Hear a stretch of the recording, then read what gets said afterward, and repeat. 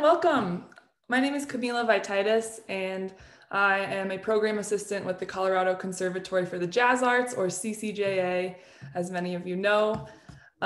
This is our weekly interview and masterclass series called CCJA Sundays. And we've had such an amazing lineup of interviews over the past few months. And that's thanks in great part to Colin Stranahan, who helps curate the series. So thank you, Colin. And tonight I am thrilled to be speaking with an amazing guitarist, vocalist, and composer. And we happen to share a name except for one L. And this is Camila Meza. Thank you, Camila, for being here. Hi, Camila. Hi, everyone. It's great to be sharing this time and space with you. Thanks for the invitation, Colin, and Camila as well. Yeah, thank you so much. You said you're in Guatemala right now? I'm in Central America, Guatemala. I've been here for a few months. Right now, it's the starting of the rainy season, so we might get some crazy storm sound soon, eventually. Wow. We just had snow here this weekend, so. Oh, you did? All right. Did you decided to go there during COVID, like because of the pandemic? Yeah, partly. I I left New York around the time that everything started collapsing. I had a few, well, not a few. I had a bunch of tours and things going on with my album that was released in 2019 with the Nectar Orchestra. And yeah, I mean, as everybody probably in the music world, March last year was like, yeah, everything started crumbling down, and so the first reaction was to go to family. I'm sure a lot of people also that was their destiny, and so I stayed in Wyoming for a few months with my partner's family. Which was a really beautiful experience, totally unexpected to be able to spend so much time, with his side of the family, because he's like, I mean, Wyoming, we don't go there for tours a lot. So, but then, yeah, more kind of like in the adventurous, uh, constant discovery soul that I have, that we have. This kind of came into the picture, and it's been amazing. As I was mentioning, like, I mean, I personally was craving nature, and I knew, I mean, it was kind of soon after everything started looking very, very difficult. You could tell that in terms of movement and all that, it was going to be really tough. And honestly, I had been craving nature even before the pandemic. Like, there was something in my gut telling me, like, whoa, you need to put your hands in the soil. You need to reconnect with kind of like other ways, Yeah. or ancient ways. Yeah, you mentioning nature reminds me of that beautiful music video. I don't remember the name of the tune, but I was watching it today. It's such a beautiful, just like scenic, it just complements the music and the scenery so well. All of it just goes together. Oh, I think you might be talking about Kalfu, where I have like really short hair and like going into the mountains. Oh yeah, and then there's when the music changes, you're in the water. It's so beautiful. My God, yeah. Yeah, it was so fun making that. Like, it was really, I knew that I wanted to do it in Chile. That's where I'm from. So it was kind of like dream come true, going there and being able to do that, and literally going into the water. Like, I went into the river and yeah, I got to spend a whole day in the mountains that I didn't know that place before. I mean, it's in the mountains like an hour away from Santiago, where I was born. But I hadn't been there, and it was, wow, like my whole life I was so close to this and I never really experienced it. Incredible. Wow. Yeah. Well, I would love to hear a bit about growing up in Chile and when you started out playing guitar, and maybe some early influences that led you to seek a career in music. Yeah, definitely. So I would say I come from a musical family, without necessarily having, people before me that like dedicated their lives fully to music. Although I mean, it's funny because like whenever you start digging into family stories, then suddenly like all these things come up that like you're like, how come I never knew this? So my grandmother, she actually at a moment of her life, she toured Latin America singing tangos, Wow. you know, which is something that for some reason wasn't talked too much when I was growing up, you know? Um, or I guess it was always kind of more in a anecdotal way. Yeah, she loved singing kind of thing. But like she actually toured Latin America, and there's like some newspapers with her like, touring um schedules and stuff like that. So that side of the family, which is my dad's side, is super musical. I mean, my grandfather also wrote music. Same thing, kind of like not as a I would say professional musician, which is weird. I mean, what makes you a professional musician? Mhm. But fully dedicated. That's what I would say. And then my dad studied composition and piano when he was young, and then shifted to other things like philosophy and journalism. But music was always there, like it's a definitely a music, a blood family, musical family. Like we're always singing, we're always like tapping, like tapping tables, the classic thing when you're in the kitchen and everybody's like Mhm. luckily my mom is like super patient and she loves music though. But yeah, and so then I think I got very influenced by my siblings vibe. I have two an older brother that's a drummer, an older sister that at that time was learning bass, and then a younger sister that's 8 years younger than me that also ended up like after a while just like becoming a musician as well. So my older brother and my sister, they had a hang that I always remember so dearly because it's probably one of the reasons why I became a musician. I was so interested in it because they would sit right next to me. I was like at that moment maybe playing with some toys or whatever, but they were a little older, so they were collecting this VHS. That's what you call it, like Mhm. this, I mean, really 90s kids, but like all these musicians from the States, that the names at that moment sounded like like totally like people that you don't understand who they are or whatever. But like they would have this music hang that they would put this VHS, this live music clinics, like I remember learning with that, like Mhm. people actually, like famous musicians from the US making clinics and showing crazy chops and stuff. So that was something that I, now that I remember, like it really like made me want to be part of that hang, Mhm. and they were listening to like at that moment fusion was like a big thing in Chile.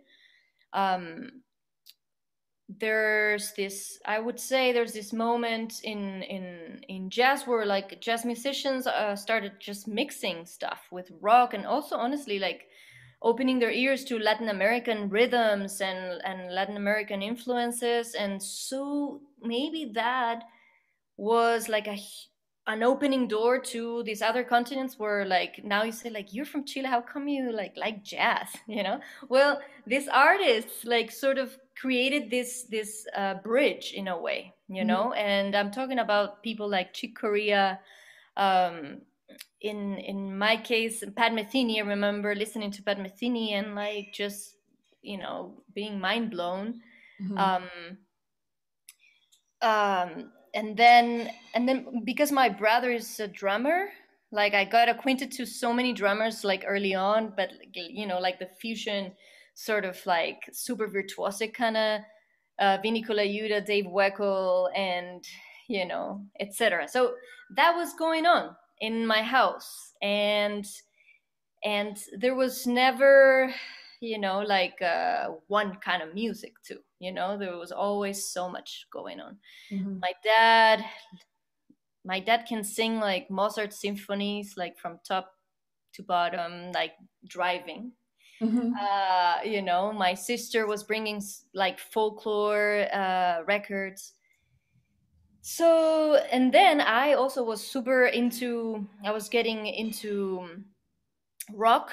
And I heard, when I heard Jimi Hendrix, like I couldn't believe how incredible some human being could be. Mhm. Yeah, all that, it was like a melting pot for me.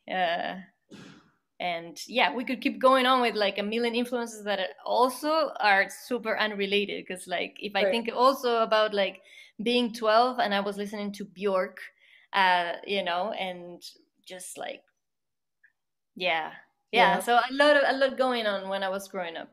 totally.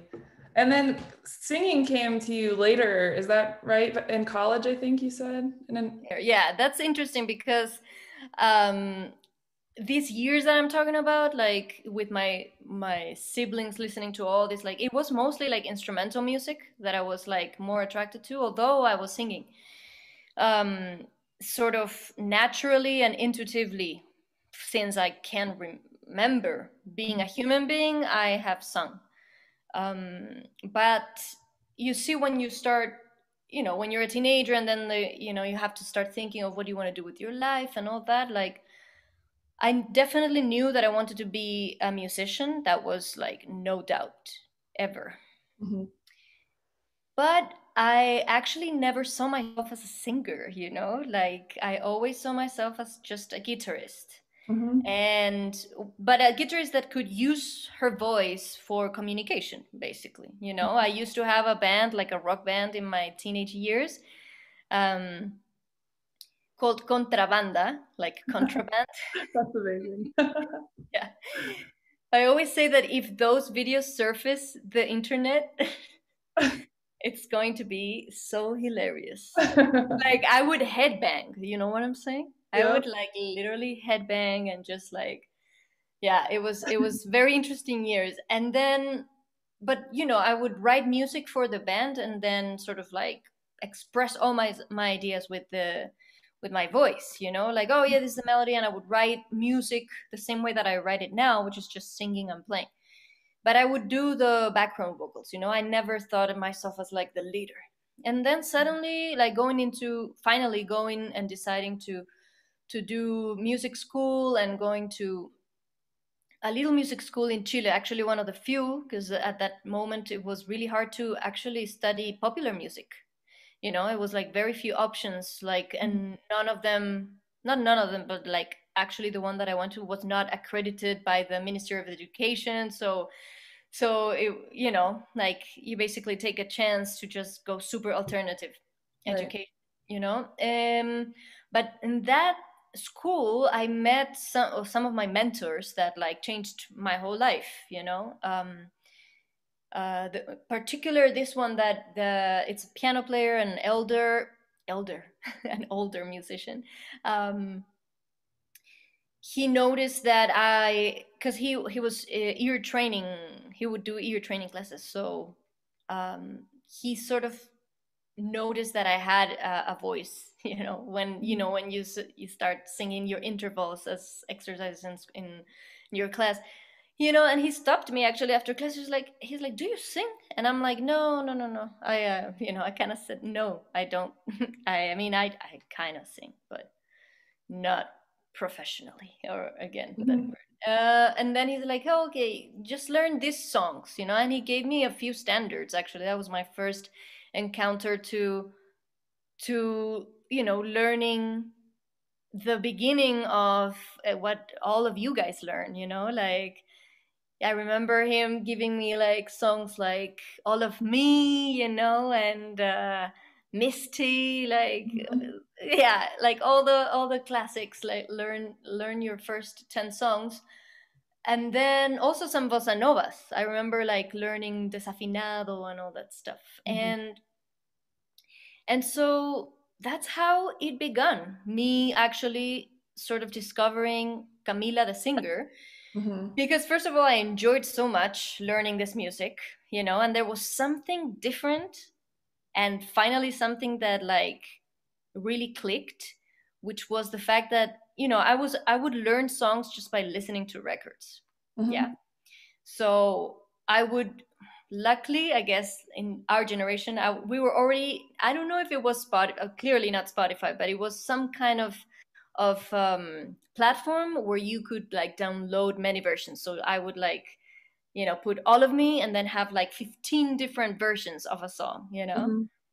and I would do that like all day long, just like listen to so many versions of the same song, and starting to understand what each person was doing with the same piece of music, which was such a great school, because I could really understand the personality of each of these interpreters, and I'm talking about, in that moment, I went deep into Ella Fitzgerald and Chet Baker and Sarah Vaughan, Carmen McRae, all these incredible singers.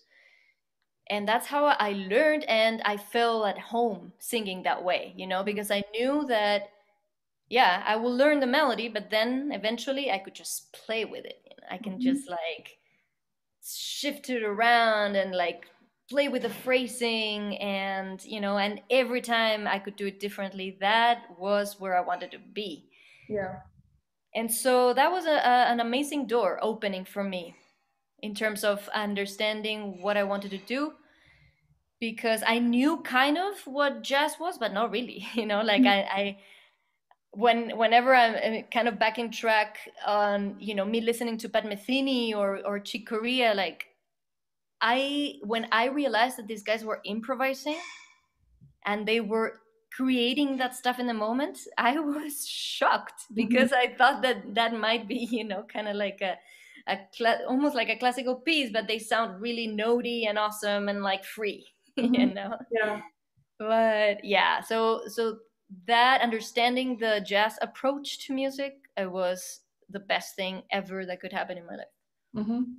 I have a really similar experience where I didn't identify as a singer and I just sang background vocals in a band. And then in college, same kind of thing happened. And it's so cool to have that like extra tool and means of expression. Would you say that like you now equally identify as a guitarist and a vocalist? Definitely. Yeah. Yeah. I This is a question that comes a lot, but I think that for me it has become almost like one instrument, Mm-hmm. and not that when I'm doing one or the other I feel incomplete. I think that I can still, play a guitar role in a particular piece and I would feel great. Same Mm-hmm. thing, just vocals, and it's fine. But like the way that I conceive music and the way that I hear improvisation and the way that I hear um, um, my music in particular, it's definitely this sound, the two together. And and honestly, in terms of my own music education, it has just been an incredible um, privilege almost, to be able to, as a singer, to always have this kind of like this platform where I can see notes, I can see colors, I can see um, harmonic progressions while I'm singing, and everything becomes so clear and so full of possibility. And Mm-hmm. then on the other hand, when I'm playing, I cannot disconnect this part of my being. It's still sort of in the works and still sort of like putting that internal melody out there for the guitar to respond to it. So I early on, when my fingers were just moving, I could sense it. I could sense it so easily, and it was hard because, like, in order to get to a level where you're like at least you feel that like you're playing things that are in your ear, it takes a while. It takes a while. Like, there's a lot of memorization. and at the very beginning of our process, that could deter you from connecting to that you hear. Mhm. But it's been amazing. I mean, I'm miles and hundreds of miles away from like really playing what I'm hearing. I'm still like, it's an endless work, but I feel closer. I feel connected, which Mhm. makes making that music the funner. I don't know if that's Yeah, a and it's such a beautiful texture when you hear your guitar solo with the vocal along with it. It's just like such a beautiful and unique. It brings so much to the music. And it just adds that extra layer of. Yeah, that was something that at the very beginning I heard from George Benson. George Benson would sing his lines, and that was so insane. Like, especially because of where I come from, kind of like putting the puzzle of this music together, like little by little, right? Mhm. So understanding that it's improvised, all right, that's insane already. But then understanding that like you can be so accurate with your ideas that you could sing every note that you're playing, that like was next level. So hearing George Benson do that was insane. And then like another one of my favorite guitar players, Kurt Rosenwinkel, also sing his lines, and that's like also a very specific, very different sound too. Same kind of idea, but different vibe. And I'm like, whoa, this is it could be like a technique, Yeah. of playing and instrumental music. It's awesome. Yeah. Yeah. Well, I kind of wanted to get into some talking about some of your compositions and arranging. Maybe we'll start with um, Nectar Orchestra and deciding to write for string quartet and integrate that into your music. And I'd love to hear how that idea came about and how you got started doing that. Definitely. So I'm thinking, wow, probably it's because I'm starting to miss New York so much. I'm thinking of New York, and I'm thinking of the amount of possibility, like that's something that like always feels irreplaceable, like New York, whatever you imagine, it feels that like there's going to be musicians and there's going to be people down to do and experiment stuff. Plus, that you get to meet people that are in your same vibe, and like are into like creating and experimenting and doing things sometimes just for the sake of doing them, like not necessarily with any more ambition than just to make music. And so that's how this project started. And in particular, the idea of strings, I'm thinking it was sort of like not just one reason, but there were like a few of things colliding. Mhm. One of them was the fact that like one of my best friends, and at that time, we were like, going to all the little gigs of New York restaurant scene. Colin might know that era so well. So Noam Weisenberg, bass player, yeah, we used to just like have 5-day tours of like little venues and restaurants in New York. And so in all that like time spent, we also were like, oh, why don't we just like try and experiment with a string quartet. In his case, he comes from a family of arrangers. Mhm. That is an arranger. And so he was motivated to kind of put his practice onto something, and in my case, there was this sound that I was like craving, I don't know if chronologically one thing is after the other, but at that moment, around that time, I also started working with this piano player from Cuba called Fabian Almazan. I don't know if you guys know him. If you don't, you have to. So he started a band called Rhizome, and it's kind of similar, like a piano trio with a string quartet. Mhm. And just the experience of like singing on top of that bed of sound, and that, you know, and the amount of possibility in terms of texture and layers, which is kind of two concepts that I am obsessed with when it comes to music. Mm-hmm. um it was endless, you know.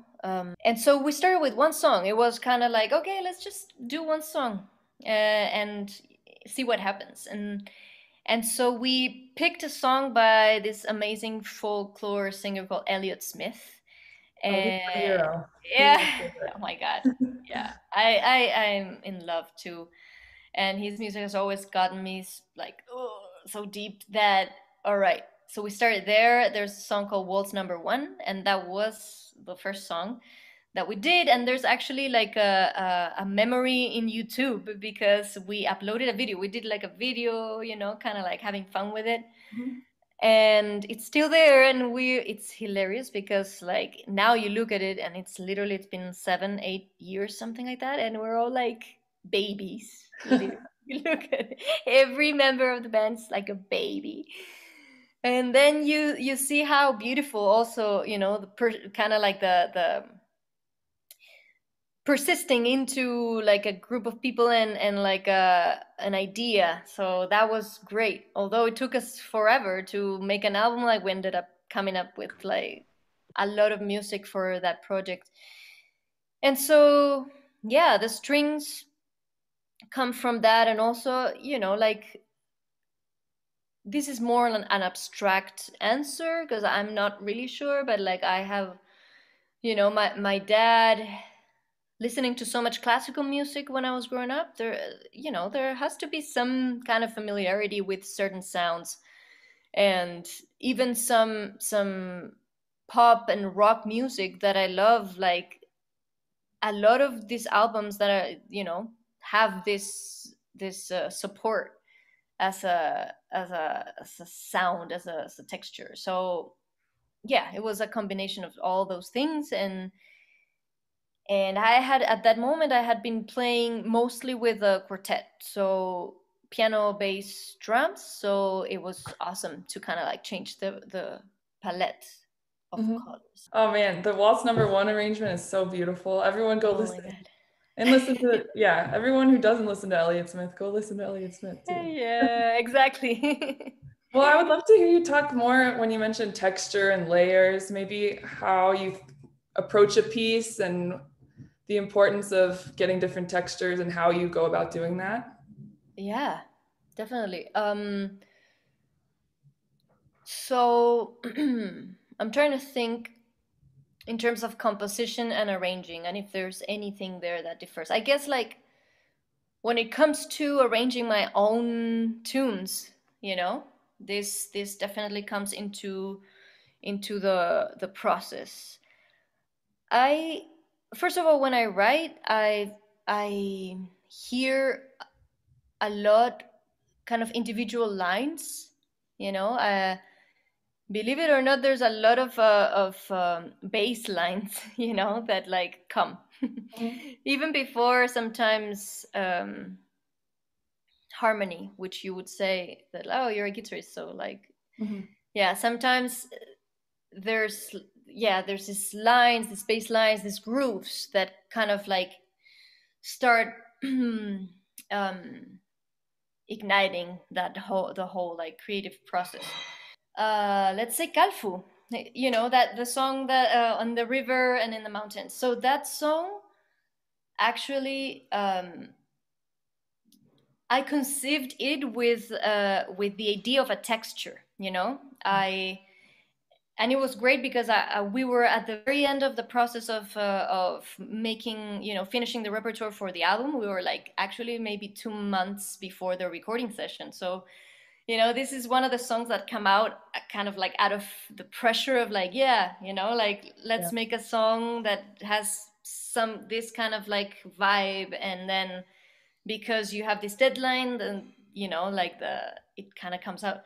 So in this particular song, like I wanted to, this was the conversation that I was having with Noam, because like we we worked and we work in a very collaborative way, you know, kind of you know, back and forth, and then giving ideas, and then, oh, what about this, and then what about that. So this particular song, I was imagining a very sort of like um ostinato kind of use of the strings, and in that sense also kind of giving the strings a different kind of role, instead of sort of like the harmonic layer of, you know, just playing chords and you know, beautiful melodies. This particular song, I wanted it to be rhythmic. I wanted it to be um sort of kind of motif, with little motifs. And in my mind, it honestly, it was 18 musicians for like Steve Reich, 18 musicians. What is it? Music for 18 musicians? Yeah. Hmm. Okay, so I was obsessed with that album for you know, for all that time, and then there was something about the development of a motif, and then the overlapping, and I wanted to do that, you know, like at the very beginning, I was calling actually this song the Reich song, and so that whole thing kind of had that in mind, and developed with that, with a texture in Hmm. mind. And on the other hand, it has another section that is the sort of the contrast, where it's, you know, kind of more like longer notes. And so yeah, like that's an example of a song that was developed with the texture in mind. There's yeah, there's depending on also on the arrangement and the song, you know. but but for me, whenever I listen to these certain albums that I love, I realize that I love them so much because it could be my 15th time listening to it and I discover something new, you know? Yeah. There's this layer that I had not heard, you know, and then suddenly there's like this awareness of something different within it, and then I realize, oh, there's that little bell like bling, blong, blong, bling. I'm Hmm. like, oh, that's such a detail. It's such like it's like so loving, you know, kind of like I'm just gonna do that little thing there because it's you know, like a garden, and just like taking care of every little flower that comes out, you know. Hmm. So beautiful. Yeah, so that I love that in sound, and it's fun too, you know. Yeah, sometimes I know exactly what you mean. There'll be like a moment in a song that I love the whole song for that one little moment. And it's just like one of those little, yeah, little flowers Yeah, in the garden. I know exactly what you mean. definitely. So I was reading a little bit like an interview I think you did with Downbeat, and you mentioned that a couple of the tunes were written a pretty long time ago, like a decade ago, and that you said they needed the right circumstances to bloom, and that you had been a little too critical. And I think that's something we all run into, is that inner critic. Um, Certainly, like as a composer myself, like I find things I wrote that I hated 10 years ago, and now I make it into something. And I was wondering if you could talk about how you like overcome the inner critic, or how you are more gentle with yourself about not judging what you write, if you have any advice about that. I have a crazy story of like writer's block, honestly. Because I would say that I was growing up an innate songwriter, an innate composer. Part of my identity as a musician when I was growing up, just writing music and making songs. Like I remember making songs when I was 8 Mm-hmm. and writing lyrics, and you know, feeling super empowered about that aspect of creation, you know. And then as I grew up and I started like learning more music and sort of like going into the academy side of our um doing, I started getting like super judgmental, like um at a point where I would start a song, and before I had the second chord, I would immediately had said, no, this is not as good as, or this is too like this, or this is not like, oh, the amount of voices in my head. Mhm. So for literally for I would say 6 years, maybe somewhere 7 years, I wrote 3 tunes, you know, Mhm. which is nuts because, like, if I see back and then I see the joy and the curiosity from when I started playing music, it's like, whoa, why did you lose that? But it made sense. I mean, I was learning from, the best music ever, the most amazing composers ever. And it's hard, like, it's hard to not put your little song against all those things that you consider as being the greatest music. Mhm. But so I personally had to go through like a life crisis to actually um, start understanding actually why I was doing what I was doing, why I was doing music. And without going into too much detail, it was basically a moment where everything like crumbles down. Your whole life, suddenly it's not like your life, like everything is upside down, and then you're there questioning everything, and questioning why you even do music. Mhm. And the depth of this questioning was so deep that it took me to places where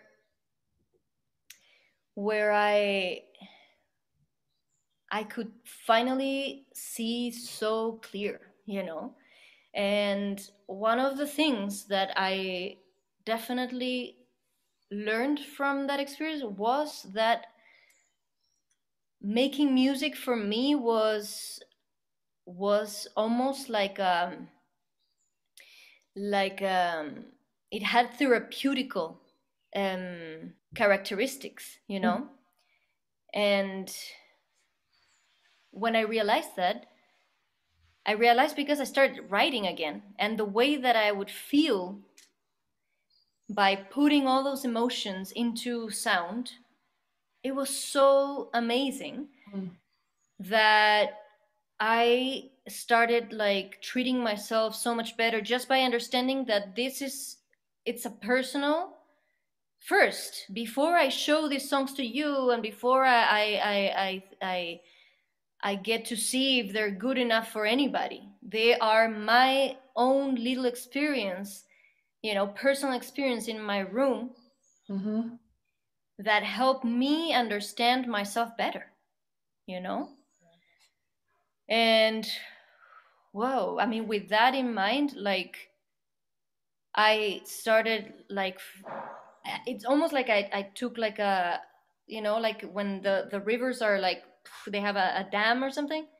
I did this like, and then the the river started like really flowing.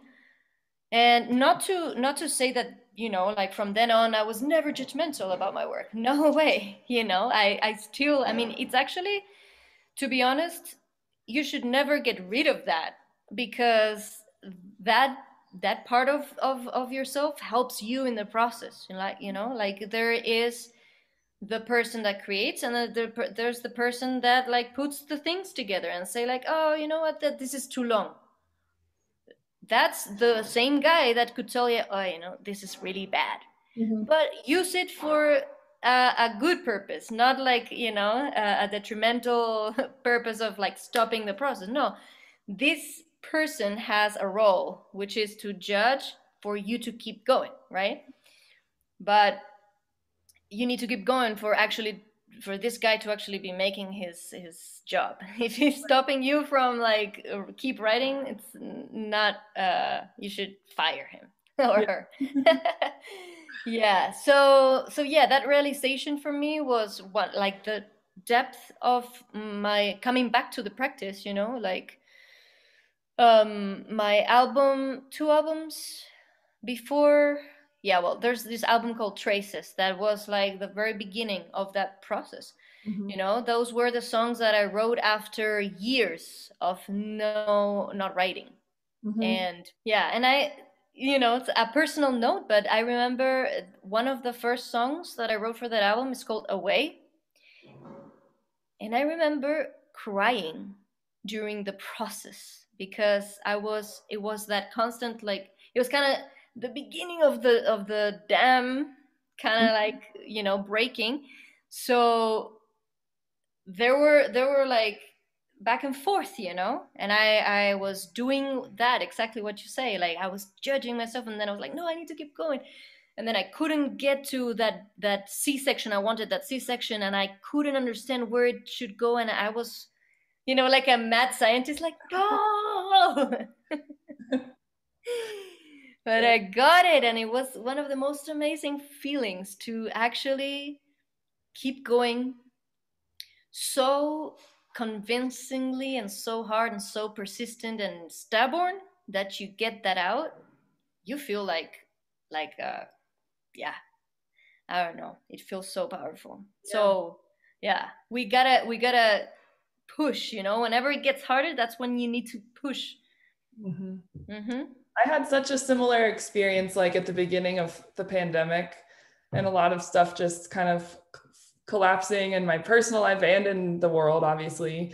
And I Yeah. was just coming out of my master's in composition, jazz composition, and I had been writing music for people other than myself, you know. And the pandemic gave me the time to do kind of what you're talking about and realize why I do it. And I can Mm. totally relate to your story. It's so nice to hear about your experience. So thank you for sharing that.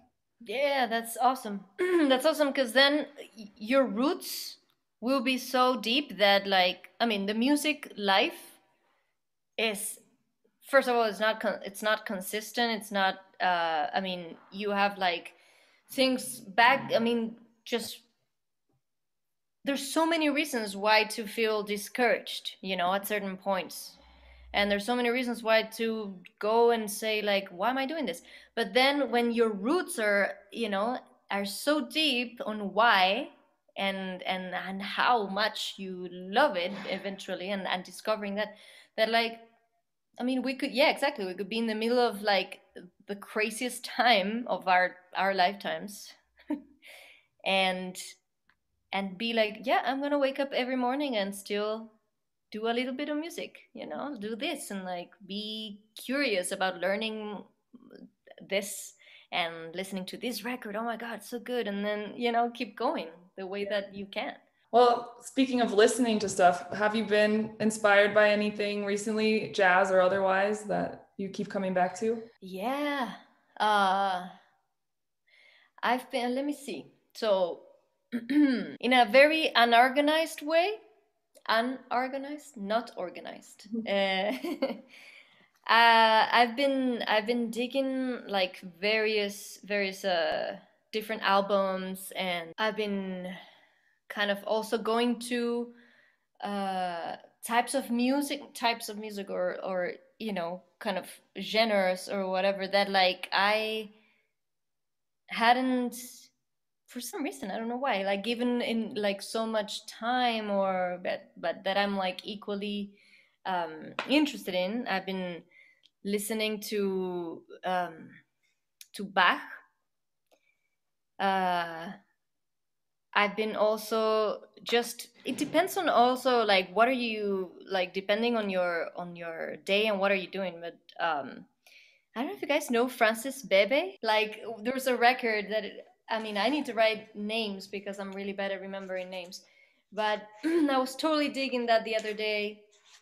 Um, and what else? I've been checking out, also going kind of like to records of people that I love that I haven't heard, which is awesome Mhm. because, you know, then you realize like, how is it possible that I hadn't heard this if I love this person so much?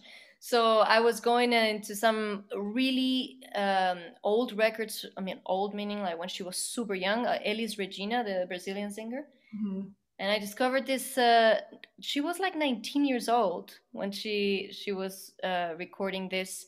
with an orchestra. And it was so amazing because at the very beginning I was like, is this her? Because like her voice was different, and her inflections even were not necessarily that kind of developed as it was going to be Elis Regina. And seeing that process, it's amazing to understand the whole evolution of an artist, right? And it almost helps you see yourself too, in the sense of like, we have so many years of development, we have so many years to become ourselves, and and yeah, I find it very fascinating, to see and understand like that we keep evolving and keep changing. I'm going deeper also into Latin American repertoire because I'm interested in doing maybe something in relationship with so many songs that I have in my head that I haven't necessarily put into uh, any context. So I've been also sort of like listening. I've been listening to a lot of Latin American stuff too. Yeah, the list goes on. Yeah. Wow, this is breezing by. We're almost at an hour already. This is just so fun. Are you serious? Crazy. Oh my god, it went really fast, I have to say. I do want to encourage any audience members, if you have questions, we always like to take a couple of those. If not, I have a bunch more. Well, one thing I always ask everyone that we do these interviews with is what advice you would give to a young musician who is just starting out, maybe learning about improvising or composing. Any advice that you've learned or that would have helped you, or something that someone told you that stuck with you? Yeah, I would say that if you're starting now, remember, and I guess this, I heard it from older musicians as well, and now I'm like starting to see why they said this. But like, this is the time for you to go, like, spend hours and hours embedding yourself in music and getting nerd about everything and being with your instrument for hours. Nobody, I mean, eventually some, I know that some young musicians still have to work and get a job and whatever, but use this time to really focus on music, like, I know there's so many distractions today. I actually heard for younger musicians in that realm, like, you can get swayed away, with so many things that like society is asking from you right now. So if you can,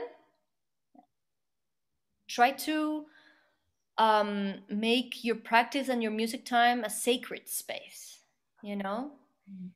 and your little temple, just this is the moment where you connect with yourself and you work on yourself. Music will reveal so many aspects of yourself. And so, before you have to go to a psychologist, before you have to go, just make music, and concentrate on the music, because music will help you in so many ways. And yeah, this time is precious. Basically, don't waste it.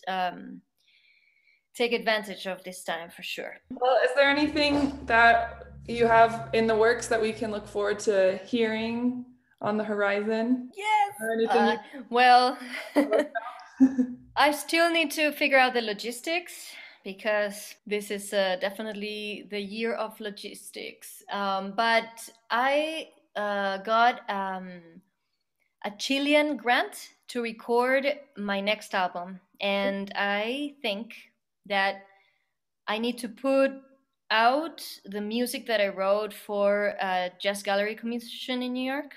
I wrote an hour of music that's called Portal. And honestly, it's so strange because I wrote it in 2018, and so many things that we're experiencing, they are there lyrically. Mm. So it really feels that it's like music for today, and I need to put it out, and also because it's a hopeful message, and I think we need that, you Yes. know. So yeah, I'll keep you guys posted, but I'm thinking of recording this year. I'm hopefully just putting that music out there as soon as Yay. possible. And also, I hope once you can tour again and everything, I really hope to catch you coming through Denver or something so we can all connect. Definitely. Definitely. Thank you so much, guys. Colin, this was so much fun. Thank you for having So me. amazing. Thank you for being And here. Camila, you're great. Thank Oh, you. you too. This has been so fun. Yeah, Um, awesome. and then just for everyone to keep you up to date with what's coming up next week on Sunday, I'll be interviewing Peter Bernstein, 5 p.m. here on Zoom. Amazing. We've had a crazy guitar month. It's been amazing. Woo! And You guys then, are lucky. yeah, and then in May, the first one will be with Rudy Royston. So we've got some cool ones coming up. Perfect. Then this Wednesday, just to finish my little spiel, this Wednesday we have a composition class with Don Clement, also on Zoom at 7 p.m. So I hope you guys can keep checking these out, and I hope you all stay healthy, and I wish you guys the best as we go into the warmer season too. Thank you, Camila. This was just lovely. I Thank really you all so much. It was have my a great pleasure. You too. Bye bye.